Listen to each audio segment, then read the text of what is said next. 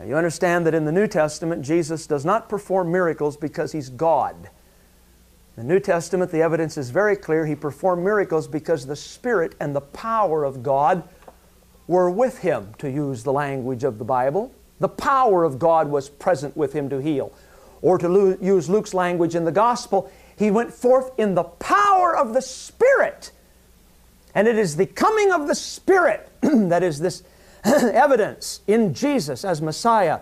The Messiah is the one who's going to uniquely be the one who had the Spirit, as the texts in Isaiah regularly remind us.